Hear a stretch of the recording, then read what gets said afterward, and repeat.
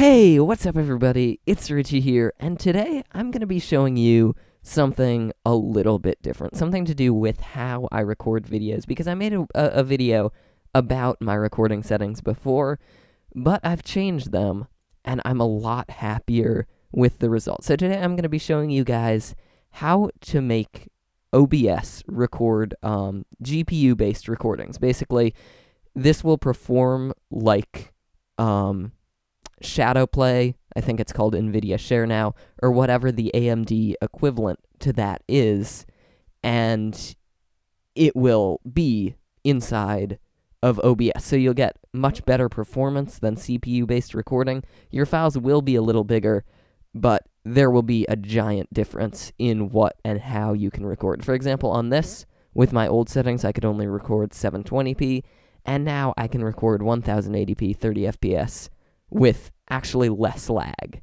than I was getting before, which is really cool. So we're just going to jump right into the settings really quick. For this, you'll of course need OBS Studio, and you'll need a computer with either an NVIDIA or an AMD graphics card. Now, I'm going to be showing you how to do this on an NVIDIA card. It's pretty self-explanatory to how you do it on an AMD. You just select the other one, I think, and let's start. There's nothing there. There's nothing important there because this isn't for streaming. This is for local recording.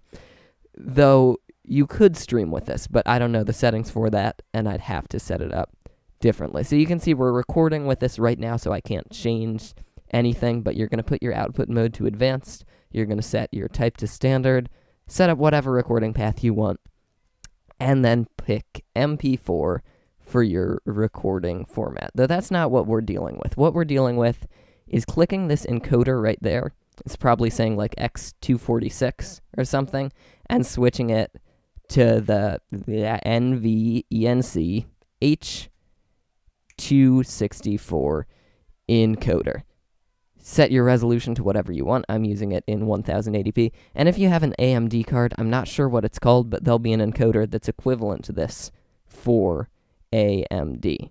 From there, we're going to have a constant bitrate set up and bring our bitrate all the way up to 40,000. And everything there is just default, main, auto, 2-pass encoding, 2 frame buffers, and that's actually your entire settings. So what does this do?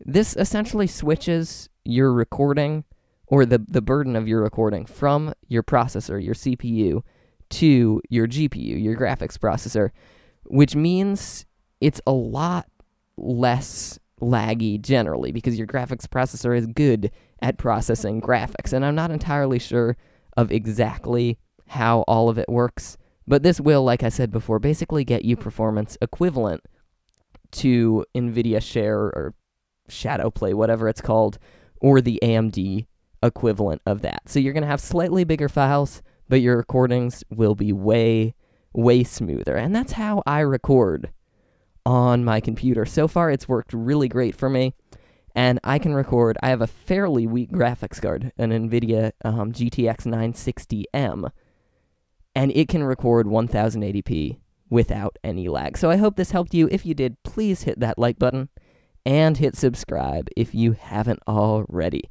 But until the next time, this has been Richie, and I'm out. I'll see ya.